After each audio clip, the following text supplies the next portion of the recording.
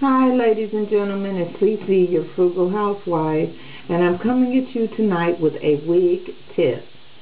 As you know, I've been wearing Create from the Janet collection, and I really like her. She's really grown on me, you know, especially since I cut the layers in her and made the little bang. She really has grown on me, and I like her. The only problem I have with her is she sheds a lot.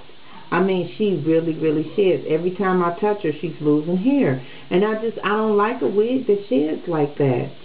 So I was trying to think, like, what can I do with her? Because I like the Janet collection. The hair is soft. It's natural looking. It looks really nice. The parting space is good on them. And all I'm thinking is, like, did I get a bad wig or what, you know? Because Renaissance held up so lovely. I mean, I had her on for 5 weeks, ladies. I did everything in that wig. And I'm like, this, you know, with the shedding, and I had minimal shedding out of Renaissance, you know. So all I could think is, like, what can I do to try to save this wig? Because I like her, and I like the Janet collection. I don't want to down the Janet collection because of this one wig. So Witty Girl Spelled Backwards did a tutorial on how to fake bleach your knots. So I said, okay, I'm going to see if maybe I can use the sealer to help stop the wig from shedding so bad. So I didn't want to use Create because I don't want to mess her up. I really like her. And I wanted to test the waters before I did it on one of the, you know, this wig, because I like this wig. You know, I can wear her occasionally, even with the shedding, but it's just not something I can't wear like I did Renaissance, you know. So what I wanted to do was try it out and see how it worked on another wig I had. I had got this model wig from my local beauty supply, and I thought I was recording earlier, and I wasn't recording, so I did everything, and I realized I wasn't recording. So I'm going to show her to you. This is her after I slaughtered her. I cut her up because she was shedding so much. As you can see, she's still shedding somewhat, but it's not like she was. But anyway, so I cut her up, and I did all kind of other things to her, but she's actually still wearable. I know it may not seem like it, but she really is. She's actually still wearable. And so, but I was just only wearing her on just occasion, you know, when I just felt like a little simple something to throw on. Anyway, so what I did was I took her out, and I said, I'm going to see if the sealer stops her from shedding, and if it does, if it can stop this wig from shedding, it can stop any wig from shedding. So I turned her inside out. Do this first. Do it just like how I did it when I did the experiment. You comb all the hair backwards because you want to try to use the inside of the wig to, as you can see, it's minimal shedding on her now as I'm combing through her. And you can see I'm not being none too gentle. I'm just raking through it because, as I said, I don't really wear this wig.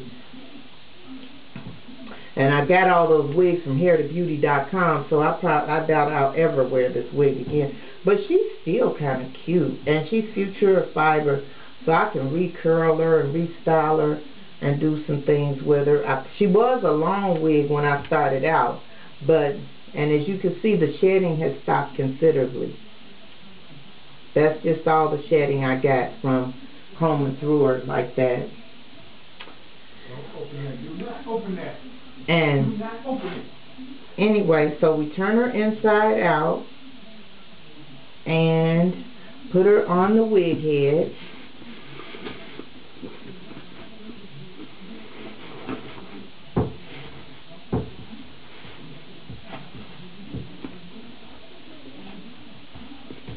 And you try to get all the hair, especially in the front, because you want to. She doesn't hardly have any lace on her either, ladies and gentlemen, because I've done all kind of experiments with this wig. And so you want to try to get all the lace and everything out, turned over. Any area that you're going to spray, you want it out.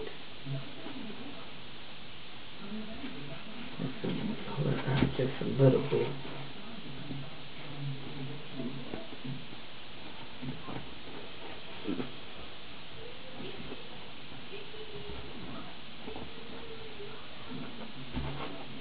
Okay, and then you take this and tuck it under. Take this and tuck it under. Okay, so you tuck as much of the hair under as you possibly can, so you won't have any hair out showing. And then you take a plastic bag, and I already tied the knot in the bag, but you just take it and tie it around. And if you have a tripod or one of those things that holds the wig head, that'll be even better. I don't have one of those, so I'm going to show you what I did. So you take the wig like that, and you set this on, or you actually, this needs to be a little tighter unless you have someone helping you. I had my boyfriend help me, but you can tie this just a little tighter because you don't want it to slip off while you're spraying, because you don't want any of the spray on the hair that's going to be hanging.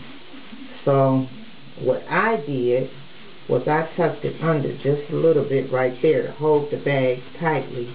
Okay, so then you can either cut a hole in the bottom of the bag, or you can just do her like I did and hold the bag around the bottom and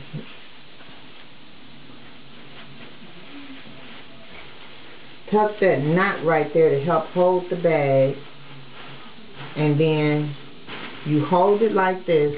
And this is Rust-Oleum Painter's Touch Ultra Cover 2x coverage, and also bonds to plastic, matte clear, and it is like an acrylic sealer.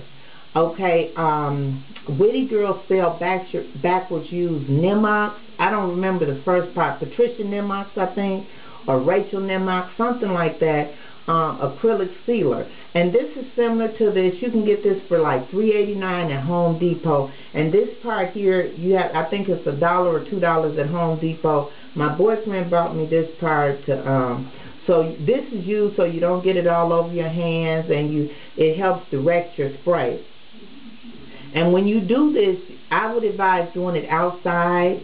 And so you just spray it on evenly. You, like right here where I have this, where I have the couple of hairs that came up, you tuck your hairs down so that way you know it's not going to get all down in the hair, and you just take it and you spray it on there. I'm not actually spraying because it's best to do this in a well ventilated area, and you just spray. Don't hold it too close, because as you can see, that's what I did. I held it a little too close, and it's got like a white tint to it, but you can't see that once you've done it, you know, once you have it off the head and everything, you can't see the white tint onto the wig. But that's just from me holding it too close. And you spray that on there, and then I let it dry. We walked the kids to Dairy Queen, and so I left it outside and let it dry till I came back from Dairy Queen. If you don't have to leave yours outside, you can bring it in and put it in a window or anything, you know, maybe up in your bathroom. I don't know. I just did it outside because I wanted it to be ventilated. And so once you're done, you take it off your wig head and you turn it over. And you let it dry thoroughly. You turn it over, and when you comb through it, you don't get all the shedding. As I said, anything that'll stop this wig from shedding will stop any wig from shedding. This wig, when you touched it, it lost hair. I wish you could have seen it before I did this, because the shedding was terrible. And this is like what you saw before, and this little bit, that's all the shedding I'm getting off of this. And I mean, this wig used to shed clumps of hair. When you comb through it, clumps of hair came out. And so I'm going to create probably sometime this weekend, and I will get back with you with a review on how well the acrylic spray worked on Create. And what I'm going to do from now on is I'm going to spray all the insides of my wigs like that, because I love the wigs from the Janet collection, and I don't want to stop using them because of a little shedding. So I'm going to check it out, and I'll let you know how it worked out on other wigs. It did do well on this one, and I will let you know if it works for Create and the other wigs that I have. I'm going to also do the 2 I have from Ultra and see how it works on those also. So I hope this tip has been helpful to anyone that, you know, needs to use it. And I hope you have a blessed evening, and I thank you for watching. And please, as always, rate, comment, and subscribe. And have a beautiful and blessed evening. Thank you.